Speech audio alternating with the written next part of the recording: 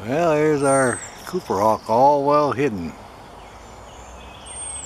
He's watching some ducks fly by. Oh yeah.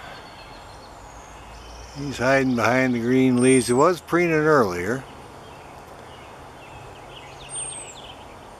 You hear the birds chirping, and it's his first morning hunt here now, and he's feeling good. He's got in the sunshine warming up. Probably got a little chilly last night. Now he's going to preen up. Oh yeah.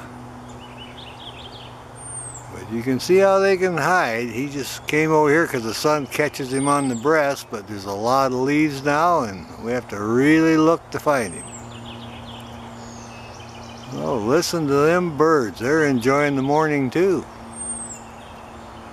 Female's on the nest. We saw her tail sticking out. She's started incubating now, so she'll be on those eggs for 30-some days.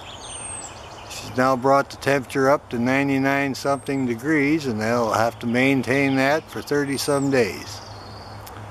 Then they'll hatch. And then about 5.5 weeks, they'll fly out of the nest. Cooper hawks fly on the 4th of July. That's a little rhyme about them. Alrighty.